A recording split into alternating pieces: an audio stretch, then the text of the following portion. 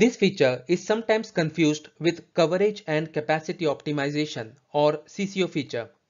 In CCO, the coverage or capacity gap is more of a design issue, whereas in case of cell outage, as the name implies, there is an outage.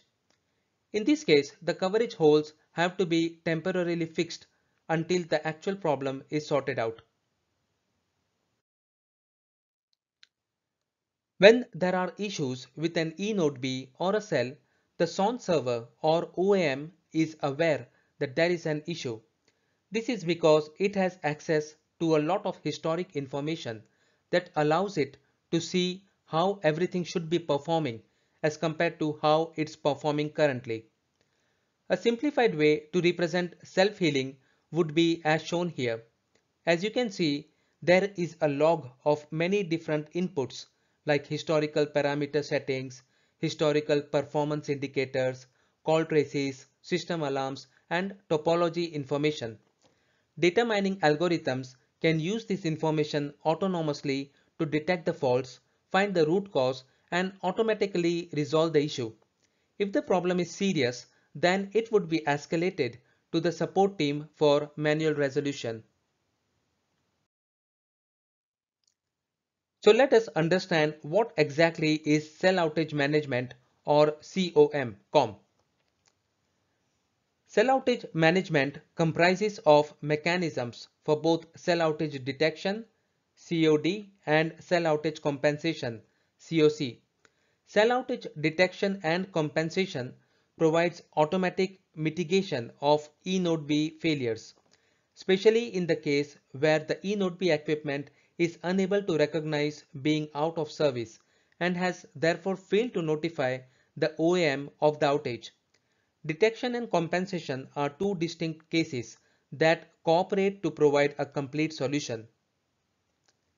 Cell outage detection typically combines multiple separate mechanisms to determine whether an outage has occurred.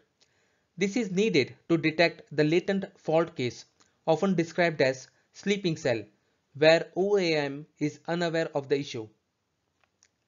Cell outage compensation techniques are generally only applied after standard soft recovery techniques have failed to restore the normal service.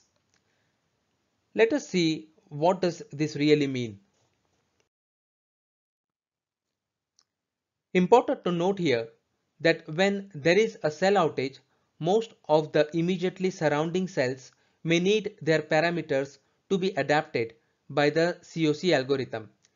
In the slide here, the cell that has outage is shown as black, while the cells with darker shade of blue are the ones whose parameters will be adapted. But then, the next level of cells shown by lighter shade of blue may be impacted as well due to the parameters of the other layer of cells being adapted. All these have to be taken into account before any parameters can be changed. Again, there are different types of cells. Most of them are focused on providing a great QoS, but then some of them may be focused on accessibility, while others may be focused on providing just the coverage. They will all have different optimization goals that the COC algorithm should take into account. The slide shows the components and workflow of cell outage management. Various measurements are gathered from the UEs and the E node Bs. The measurements are then fed into the cell outage detection function, which decides whether at the current time an outage has occurred and triggers the cell outage compensation function to take appropriate actions. In the example shown here, the base station in the center has an outage, resulting in a coverage hole. The neighboring cells have increased their coverage in order to alleviate the degradation in coverage and quality. Cell outage compensation is typically characterized by an iterative process of radio parameter adjustment and evaluation of the performance impact. In this process, there is a clear need to estimate the performance in the vicinity of the outage area.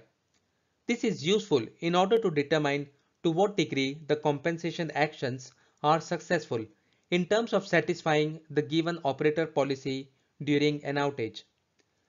This can be provided by the so-called XMAP estimation function, which continuously monitors the network, and by possibly using other sources of information such as propagation prediction data, estimates the spatial characteristics of the network, example coverage and quality.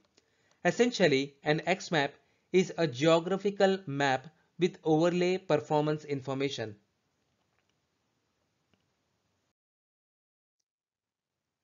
Here are some references for this topic. The first paper is specifically on this topic and I have used as the main reference for this presentation.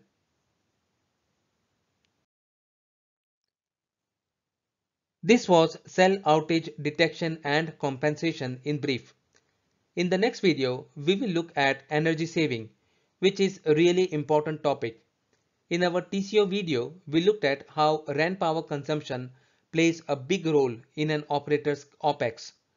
Energy saving schemes are really important in the network. Thanks for watching this video and see you again soon. Goodbye.